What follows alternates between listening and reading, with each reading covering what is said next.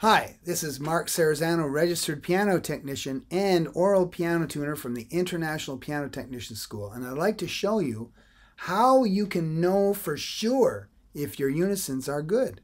Now, if we want to be a really good piano tuner, we want to be considered by others as a good piano tuner, we need to be able to tune clean unisons that are stable. Because of all the things that have to do with piano tuning, that's the number one thing that everybody is going to be able to point to if it's not good. His unisons aren't good. His stability is not good. Everybody's going to be able to point that out. So you need to know if your unisons and stability are good or not. And I'm going to show you how to do it. So let's take, for example, a unison here. We'll tune this note as a clean unison.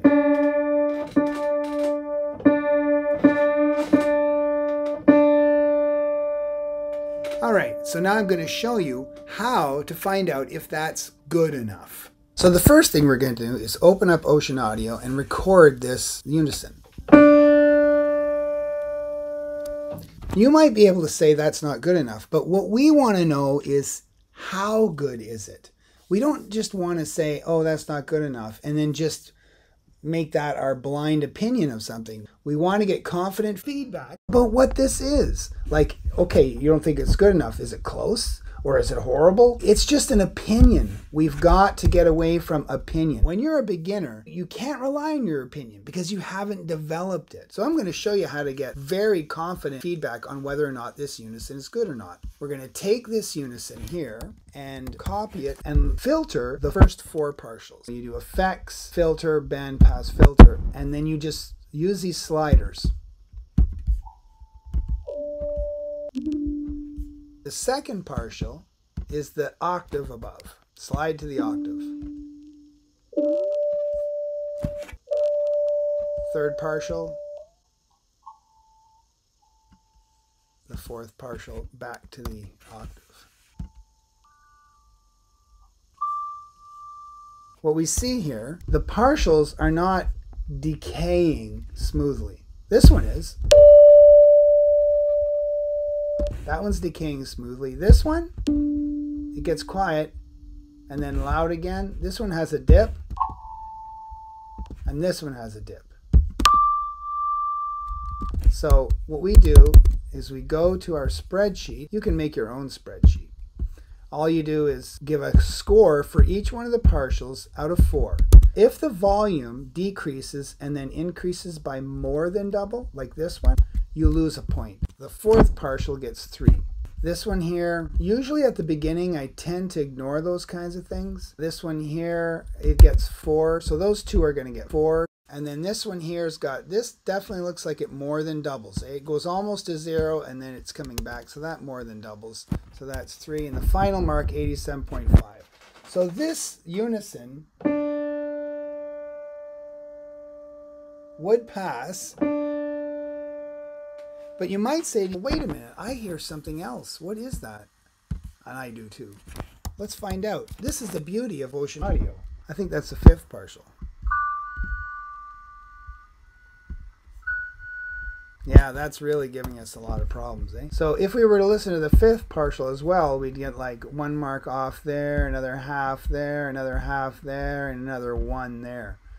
So that would be 1, 2, 3. 3 off, and we could do that. So that would be a 4, and that was a 3, and I said that was a 1 for the 5th partial. So we would take those marks, add them up, divide by 20, and it would fail. And that it should fail. In my ear it tells me it should fail, and this is confirming that it should fail.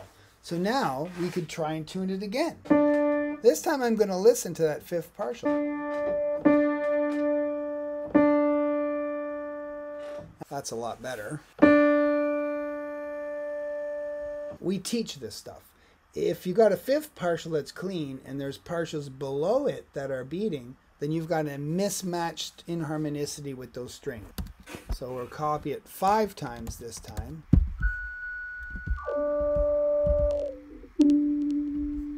There's 1. There's 2.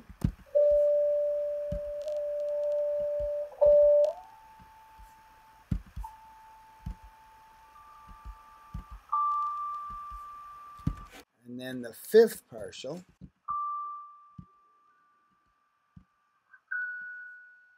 Yeah, that's definitely clean. Eh? Look at that. So we only have this little beat, but this is a lower partial, which we teach indicates there's definitely an inharmonicity problem here, because there should not be any lower partials that are beating faster than a higher partial. You have 97.5. So that's how you can get some objective feedback about your unisons. No more guessing, no more opinions, no more wondering if this is good enough. You just use the bandpass filter and measure the higher partials. Now let me show you how we use ocean audio to help us learn and know for sure if our stability is a problem. So we're going to use the same method of measuring the unisons to measure our stability, only after 3 hard blows. The school, IPTS, International Piano Technician School, does not teach to use hard blows to test stability. We only use it as a teaching tool to confirm stability when we're measuring. Students use the hard blows before they send us the submissions, but we teach them how to not use hard blows and how to use other techniques so they don't damage their hearing and they don't end up being older piano technicians with damaged hearing and finding it hard to hear. So we're going to use the hard blows just for these submissions. Make sure before you measure that you have a clean unison. So for example,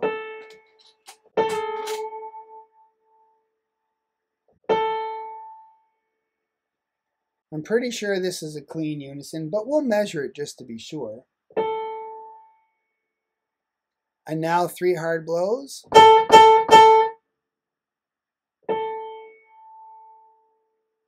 And we'll measure that. So we want that unison after the hard blows to measure as a pure unison. This might be a clean unison, but if this isn't a clean unison, it was our stability that ruined us and destroyed our unisons and will cause us to be fired. Let's just see what's going on here.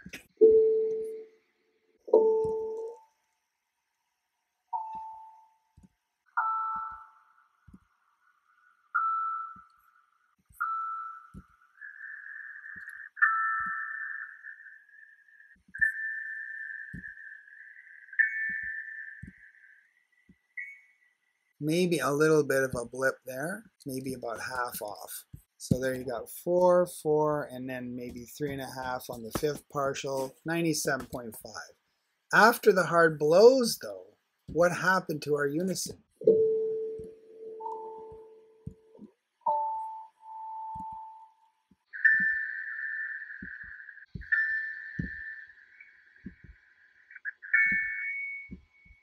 So we have some fan noise that's really causing a problem here. So we'll just go with the ones that we can see. So the first partial is losing half a mark. The second partial is losing a full mark. And this one has noise, but we can see a blip there. That could be half. 4 is losing a half a mark, a whole mark. So 1.5, so it's 2.5. And the fifth partial we'll just ignore. 4 times 4, 16. That would be 16. 78.1. It was like a 98 point something before. Now it's a 78.1. Totally failed. There's definitely a problem. And that unison,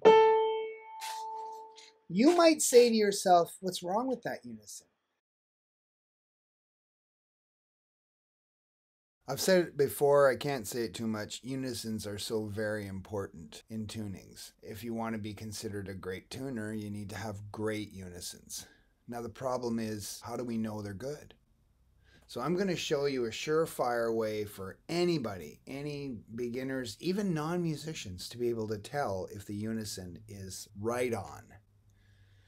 It's called the single string test, and it's developed by the simple idea that a unison should sound like a single string.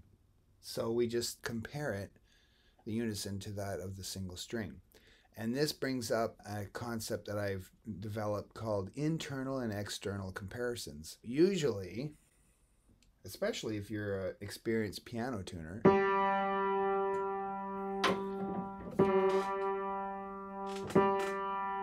you'll you'll tune your unison, and then you'll just listen to it and say, oh, I think that sounds good. That's called an internal comparison because you're comparing what's outside your head to what's inside your head. The unison in the piano, the unison in your head. Do they sound the same? And that can work if you have a good experience and long experience of being able to tune unisons. But for beginners, the single string test is great because it's an external comparison where you'll play the unison and compare it to the sound of the single string. An internal comparison is an opinion. Essentially, it's an opinion, and Plato said that opinion was the lowest form of knowledge. So for beginners, the external comparisons are much more powerful because you're not making an opinion, you're just listening to things and hearing that they're the same or they're different. So if we were to take that unison and then just listen to the single string and then simply ask ourselves, are those two sounds different? The unison, the single string. Let's do it again a few times. Unison, single string, unison, single string.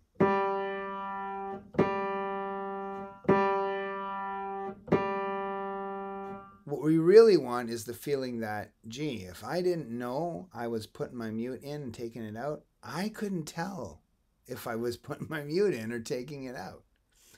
So we can hear a difference there. So that unison is not good.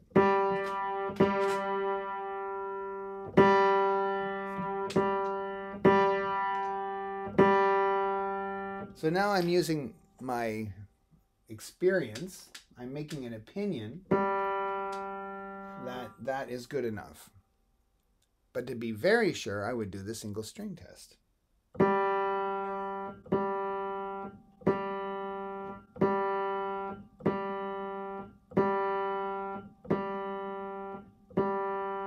I don't think I could tell unless I knew I was putting my mute in and taking it out, if that was a single string or the double string unison.